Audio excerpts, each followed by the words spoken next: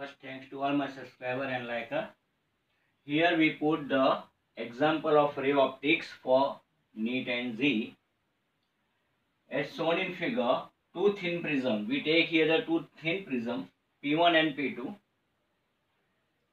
are combined to produce the dispersion without deviation ray. So this is the rays, this is incidence, this is last emergence. So this is the without deviation. Angle of prism is first 5 degree for P1 and the refractive index is 1.5 for P1 and the angle of prism is 4 degree for P2. The refractive index of P2 is blank. The answer is A 1.63, B 2.13, C 1.2 and D 2.7. So here we combine the prism with some separation here. And we take the two thin prism, so the degree angle of prism is very small, 5 and 4 here. This is the prism P1 and P2 here. So produce dispersion without deviation. So we this incidence ray this type without deviation. And the refractive index is 1.5 and the degree is 5. P1 and P2 is 4 and 4 degree. So it is no easy for solving all type of student. So I give the best short trick for solving it.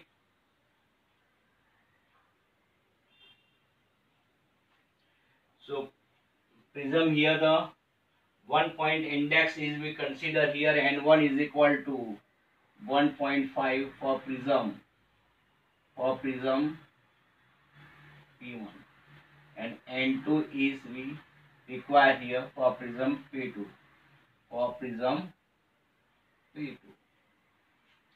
So short trick is N2 is equal to theta 1 by theta 2 in a one bracket take into take other bracket N1 minus 1 and last put plus 1. So this is the short trick for solving it. Two thin prism. So theta 1 here we take 5 by 4 theta 2 and 1. 1.5 minus 1 and last plus 1 here. So 5 by 4 is 1.25 into 0.5 plus 1. So 1.25 is equal to 0.625 plus 1. The answer is 1.625 nearest to 1.63. It is a answer. So our answer is here A 1.63.